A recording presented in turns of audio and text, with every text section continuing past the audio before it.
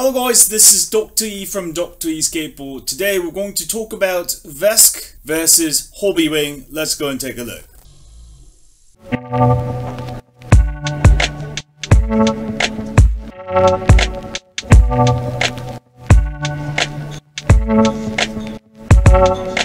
Alright guys, as you know, there's two main hobby controllers that people use these days. A VESC, which is an open source a motor controller developed by Swedish Benjamin Vetter, which you can buy from various sources because it's open source. The hardware schematics are open source. You can even build your own motor controller if you buy the parts. I've got one of such VESC controllers. This is based on Benjamin Vetter's original schematics, and you can actually flash the open source firmware.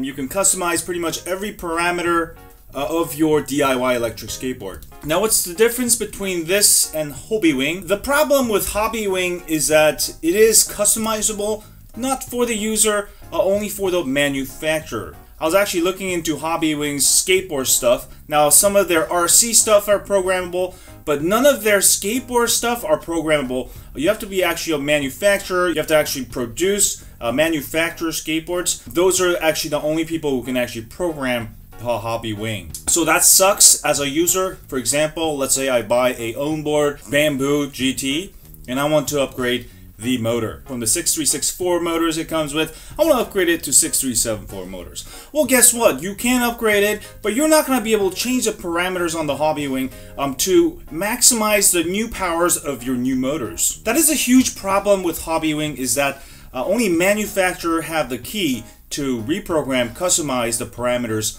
on your electric skateboard. So pretty much if you buy an onboard with the 6364 motors, the HobbyWing program is already set for that motor.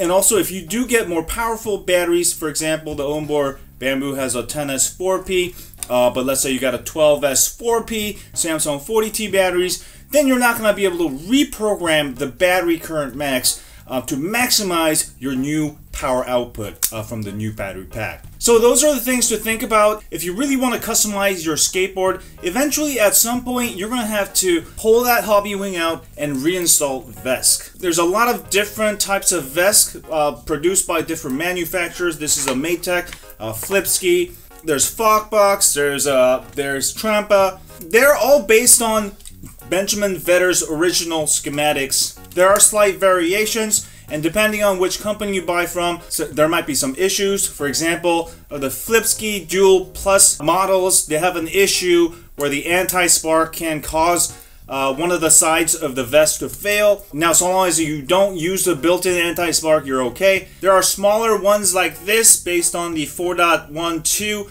hardware of VESC, and these are pretty good for small applications, small power motors. But once you start adding bigger motors like 6374, you might have heating problems, especially when dealing with hills. This is a pretty good option, but like I said, if you really want to maximize this, you may want to add some kind of heatsink or some kind of cooling option. So what's wrong with HobbyWing?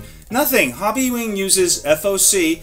VESC, you can run FOC and BLDC, so you have more options with VESC. HobbyWing is very quiet, very smooth. VESC is exactly the same, but even better. You can actually customize your throttle curves, how fast you accelerate, how fast you brake, or you want to make it smoother, you want to make it accelerate slower, you want to accelerate super fast. You can customize all of that. Now, the problem with retail boards that uses HobbyWing, such as Onboard, Vestar, Onstra, blah blah blah, is that you're just stuck with whatever parameters they put on. For example, I love my Onboard M1 mini board from Onboard. I really love it, but I live on steep hills, and because Onboard has programmed HobbyWing to really limiting the power, when I go up the steep hills, it doesn't go as fast as I would like to. Now, they probably did it to make the battery last longer, but it's got 40T batteries, and I know I can take a ton more power out of it, so I'm stuck at Pro mode and I still want more power.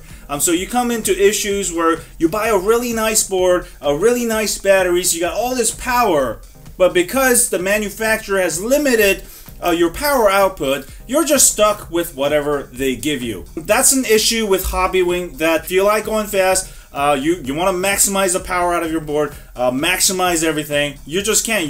You get just limited. And I feel like that's where VESC comes in. Even if you risk degrading your battery, you have the option to really turn up the power with VESC because you can program everything. Now you can add a Bluetooth module and control everything from an Android app if you have an Android phone. It doesn't support iPhone yet. Just buy an Android anyways. It's better. These things are the future of electric skateboards. Now, the companies like Trampa are already using VESC as platform, which I like. It's open source. Users can buy the board and later customize it, make it faster, make it slower, whatever the hell they want to do. And if they want to get bigger motors, bigger battery, bigger wheels, you can optimize it using VESC. Now with HobbyWing, you're pretty much stuck with the setup they give you, with the motor setup, with the battery setup. Now if you try to use a larger battery on a setup that was made for a smaller battery, you're obviously not going to be able to maximize the more power you get out of the bigger pack.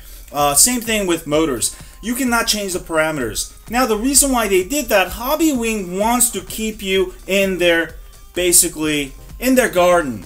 Alright, you're basically stuck in the garden. You're basically a slave to their system. Alright, they don't want you to modify the software because you're going to end up with customers buying other companies' parts, putting it in, you know, modifying it. But as skateboarders, the culture is that we want to modify it, put bigger wheels, put bigger battery, put bigger motors, etc., etc., etc. So the HobbyWing is actually not bad for starters. I do highly recommend going with HobbyWing. It's very smooth. Most of the manufacturers set at very safe levels, so you won't hurt yourself. Of course, if you're a decent skateboarder, you're gonna quickly get bored with it. You want more power, you want more customization, you want more bigger wheels, you want more range. When it comes to that, you can actually modify like an onboard Vestar, Evolved. Boosted, not so much. Boosted uses too many proprietary parts. You're gonna have to just replace pretty much everything in the Boosted. So Boosted is something you want to avoid at this point because the company also went out of business. As time goes on, it's gonna be harder and harder to find parts.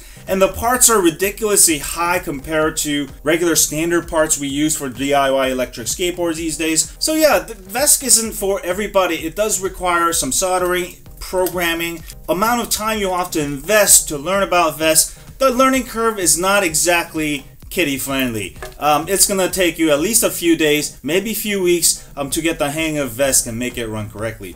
But once you get the hang of it, once you know how to run it safe, all the parameters, the motor amps, battery amps, pretty much the two most important things, and the voltages, you can actually program it. So let's say I want to make my battery last longer. Then you can set the minimum voltage to let's say make the board slow down once it hits 20%. That way you can really control how much power is being outputted by your board and also make your battery last longer. There's little things you can do, such as you can go forward and reverse. I like to have all my boards go forward and reverse because I'm always on a steep hill and sometimes I gotta back up and talk to my neighbor, and sometimes on steep hills going reverse gives you that instant power to really stop on a dime. Alright, of course you have the option to use a ton of different remotes. You're not stuck with the remote that comes with HobbyWing.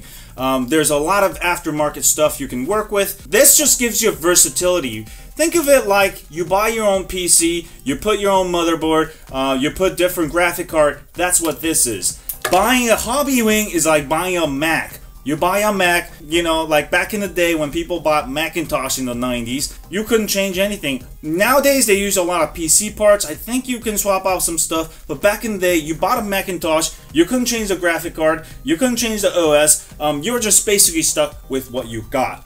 Alright? But for some people that are not into modding and stuff, that might be simpler. Then I would say HobbyWing would be for you. Or you're just starting out with electric skateboards, you can't go wrong with HobbyWing. But if you really want to take advantage what electric skateboards has to offer in 2020, you really got to get with the program and get aboard with a VESC, right? Or at least get aboard with HobbyWing and modify it and use VESC.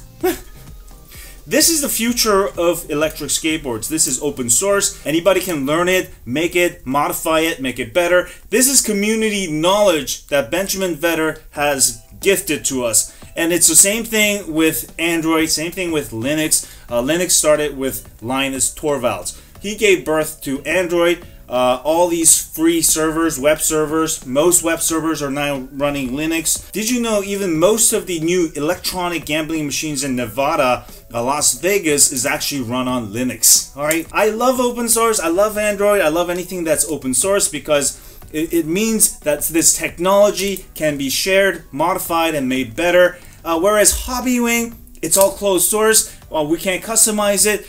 In the future, there's nothing benefits us as a community. It's a good product, but beyond that, there's no real development like VESC. Alright?